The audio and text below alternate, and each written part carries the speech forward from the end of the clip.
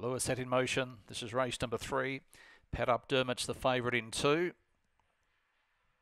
Racing, Pat Up Dermot came out fairly, Simply Beat That shows early speed and goes clear by 2 lengths. Shady Town follows it through to second and then followed by Pat Up Dermot getting squeezed there. Shinboner Archer, Oh Please, well back in the field next. Dawn of Time and Financial Ruins around the corner. Nicely in front is Shady Town, and Shady Town wins from Pat Up Dermot. Third goes the way of Coco Surprise, then Simply Beat That. In behind them was Oh Please, Dawn of Time, well back Shinboner Archer and Financial Ruins at the rear.